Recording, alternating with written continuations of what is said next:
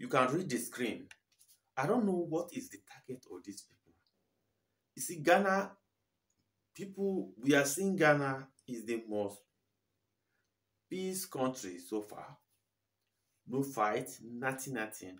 But these people are bringing this thing together. What my question is that, because I tried to find out the full video when those people,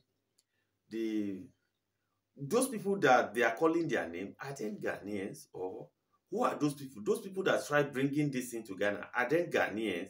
Because Ghana is at peace. I don't know. Majority of people, we are enjoying Ghana. I don't know why they are bringing this thing. Because I just want somebody to explain what are they gone for. Those gone, what are them for? What are they bringing it to Ghana? They are bringing it to Ghana for what?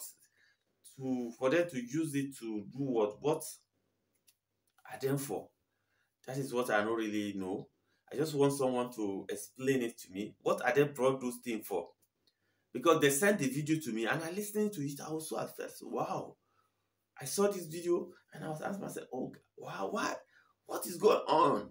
What is going on? But I know it's not going to possible because Ghana's security state, there's no how they're going to bring that into Ghana and they will succeed. There's no way. There's no way they are going to bring that into Ghana and they go